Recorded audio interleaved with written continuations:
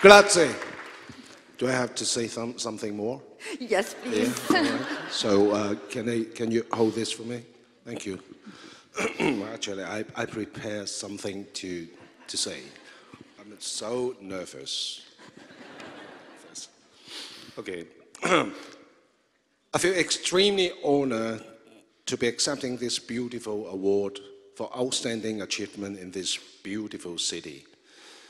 I'm actually not sure what I have achieved though. For my first film, My Name Ain't Susie to Still Human this year, I've never felt like I achieved much in my career. The world of film is like the deepest abyss of the ocean. It is mysterious and unpredictable. It's easy to get lost and lost track of our sense of time. If someone told me that I'd be getting an Outstanding Achievement Award someday, somewhere far across the world, I would have wished that it was in Italy. Not just because of the deep artistic and cultural background that this country entails, but it's also a matter of taste. And besides, I love pasta.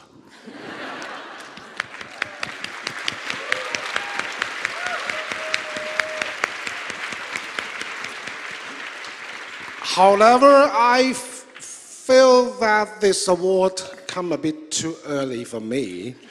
From what I've observed through the years, these awards are usually given to the artists who have reached a certain age. And as you might have noticed, I still don't need reading glasses while reading this speech.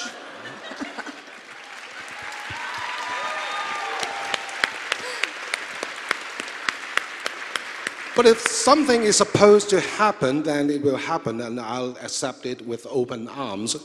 I would like to thank you all for your recognition. I never call myself an artist, but rather a practitioner of the arts. But I guess I can take this opportunity to boast for a little while after getting this award in Italy. I'd like to thank the Udine Far East Film Festival for presenting me with this award. And I'd like to thank everyone who has helped me in the past. Time is of the essence, so I can't read out every single name from my list. Moreover, I'm still young, so when I get the opportunity to receive a Lifetime Achievement Award, then I'll take my time to thank everyone.